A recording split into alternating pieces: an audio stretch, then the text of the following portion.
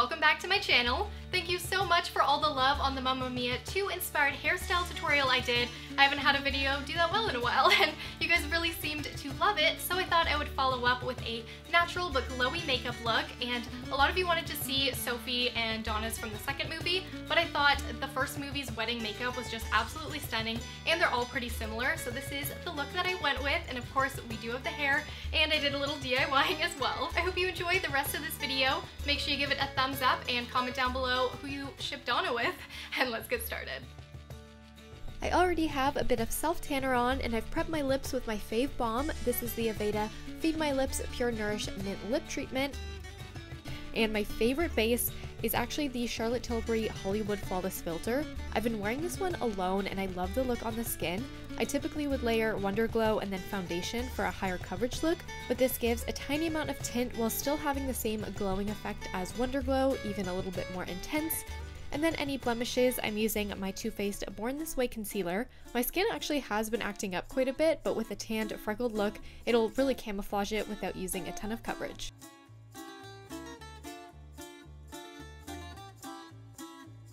Next up, I'm using the Charlotte Tilbury Bronzing Stick. This smell is to die for, it's so vanilla-y, and I'm speckling this over my forehead, cheeks, nose, chin for a realistic sun-kissed look.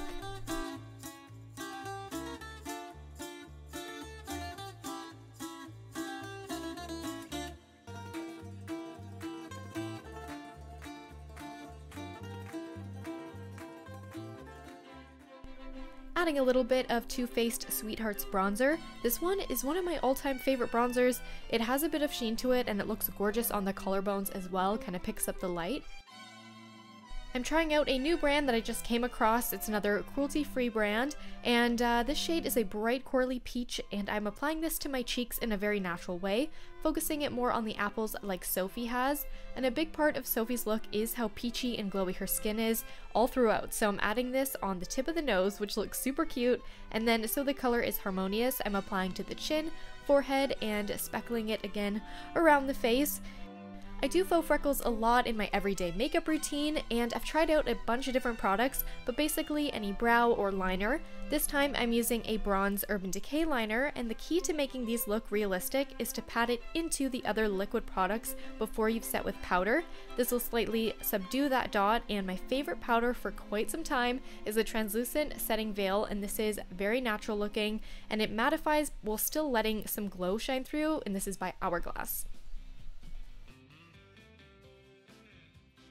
Just combing my natural brows upwards, and mine are a little bit more full in shape than Amanda's and darker of course, so I'm just lightening them up using a little bit of a golden shadow, and I kind of like the more subtle brows for this look, even though I typically love a fuller, big bushy brow.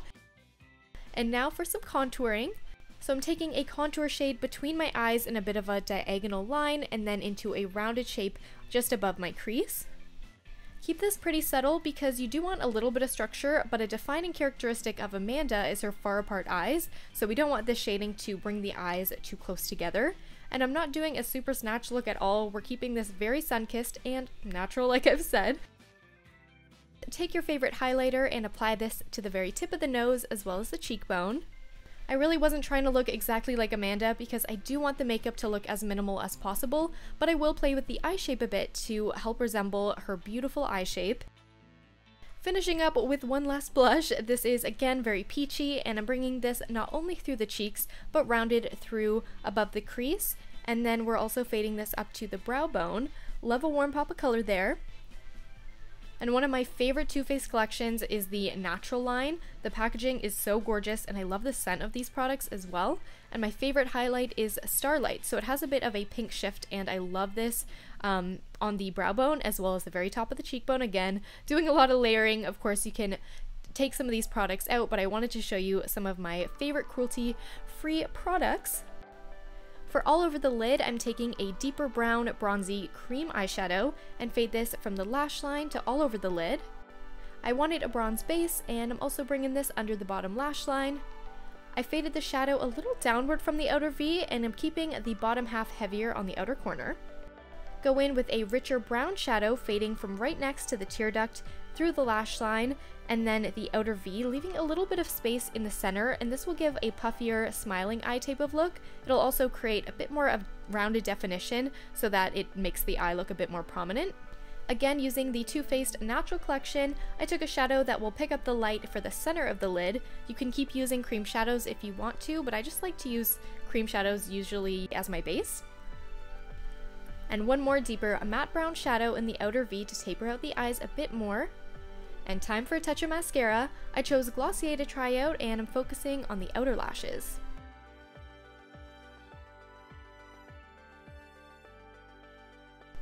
My eyes are super round, so I took a bit of shadow as liner in the tight line.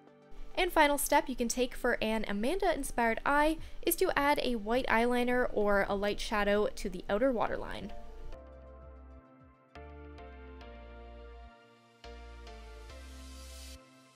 And then for lips, I'm starting with the AVEDA Feed My Lips Lip Primer. I'm newly obsessed with this, and I could never really do a believable overline, and this primes my lips so well for it because it just smooths out any fine lines and adds the perfect base. So little touch of liner for that fuller upper lip and a bit less of a cupid's bow.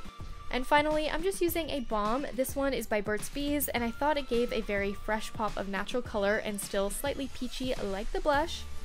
Painting a little bit more of that cream blush again. I love this product. Touch-ups here and there, and there is my very sun-kissed, super blushy yet natural looking makeup inspired by Sophie using all cruelty-free products. And I found this lip shade also by Burt's Bees that looks really similar to her promo poster.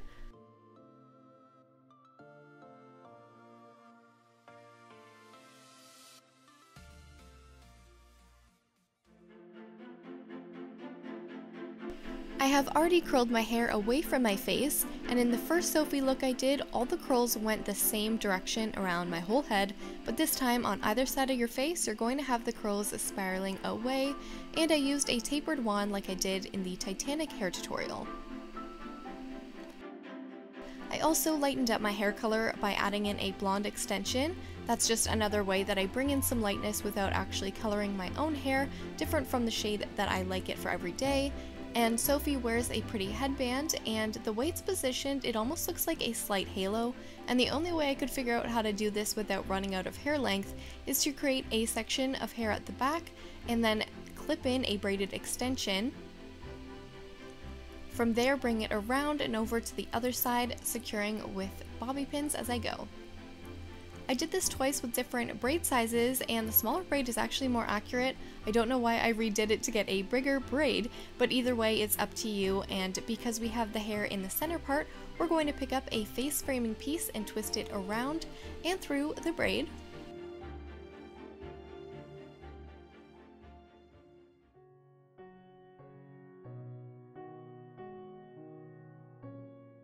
Adding a little bit more hair into that first section, and I'm twisting it once again around the braid and securing with some airspray from AVEDA for some volume. This is such a great hairspray, especially for setting the curls, because it helps hold the style but never feels crunchy or heavy. Doing a little DIY for more of a Greek goddess vibe, and Sophie's curls looked very tight and natural around the underside of her hair by her ear, so I'm using the bubble wand and adding tons of curls and picking up very small sections and adding, again, very tiny spirals on top.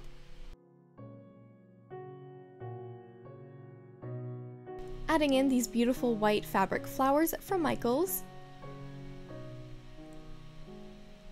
And playing with some more accessories like little rhinestones throughout the front section. I picked up some crystal-y ones and then also some blue because I noticed that's what Sophie had.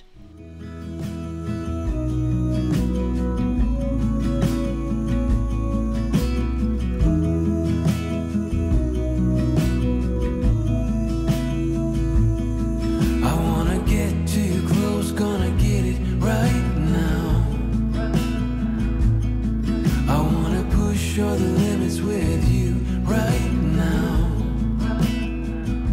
And I attached a little DIY veil as well, so here's a look at the completed style.